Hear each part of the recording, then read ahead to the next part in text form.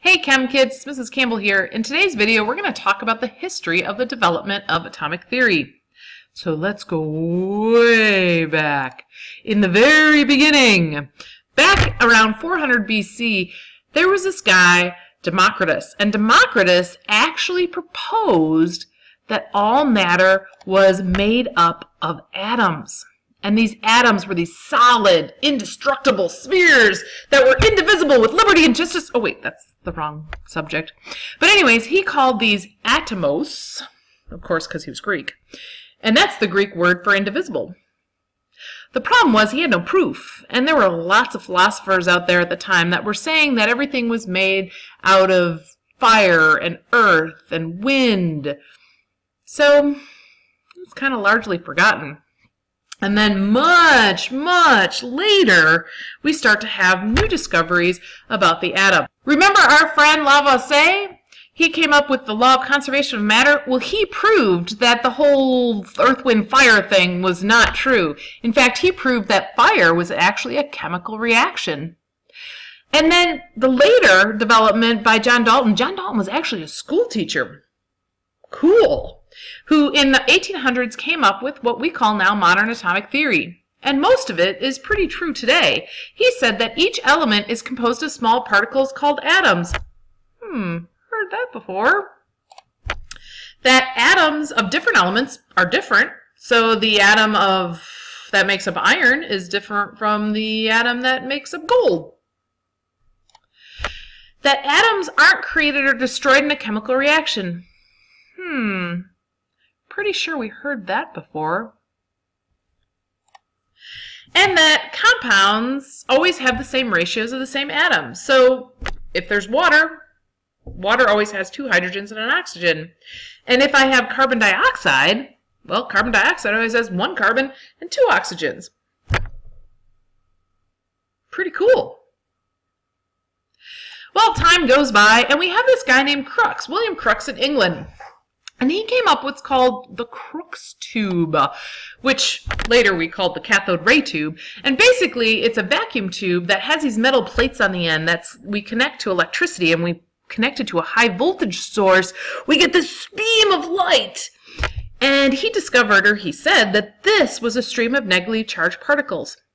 The problem was there's a lot of controversy around this at the time. In Europe, it was commonly thought that this was some disturbance of the ether. I have a cathode ray tube. Let's take a look at it. Come on, let's go. So I have here a cathode ray tube. On the one end here, you can see a metal plate.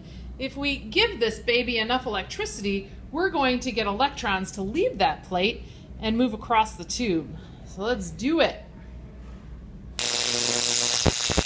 All right. Pretty cool, huh? Well, interestingly enough, there's this guy, J.J. Thomson, who was working at Cambridge. And J.J. Thomson started playing around with this cathode ray tube, and he found that he could deflect that beam with electric and magnetic fields, proving that this wasn't some light disturbance, that this was actually a negatively charged particle, which he called a corpuscle. Now we call it the electron. But so J. Thomson is the one who discovered the electron. Now, what he knew is that atoms were neutral. So if we have this negatively charged particle, what's up with it? So he came up with his model of the atom, which is called the plum pudding model. So what the plum pudding model is that we've got this mass of positively charged pudding, and in our positively charged pudding, we have our negative electron plums, and they're evenly distributed through the pudding. So let's keep going. We get to the 1900s, and we've got awesome guys like Albert Einstein and Max Planck. We're actually going to talk more about him when we talk about quantum theory. So next comes in Robert Millikan from the USA.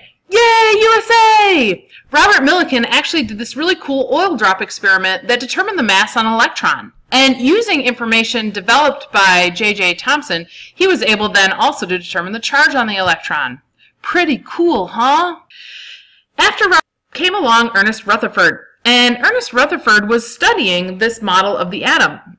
this plum pudding model. And so he set up this experiment where he shot alpha particles, well, actually his associates like Geiger shot alpha particles through gold foil.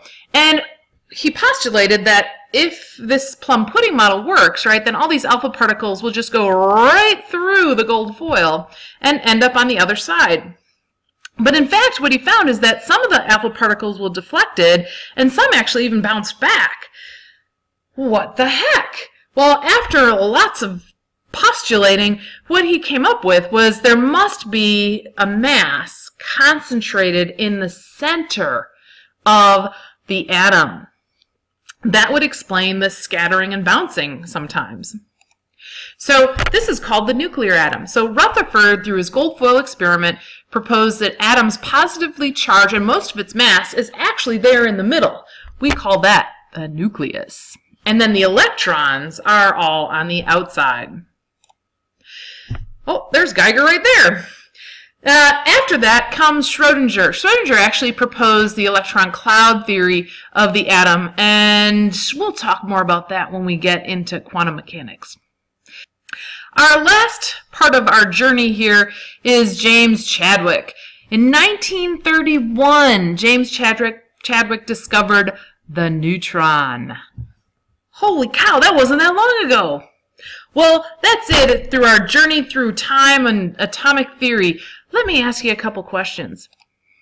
Who was the first person to propose the idea that matter was not infinitely divisible? Aristotle, Plato, Dalton, or Democritus? If you said Democritus, you are correct. 400 BC, problem is, no proof. Dalton's theory, right, his atomic theory, also conveniently explained what? The electron, the nucleus, the law of conservation of mass, or the law of Democritus? I didn't know there was a law of Democritus. If you said the law of conservation of mass, you are correct. Cool. See you in class.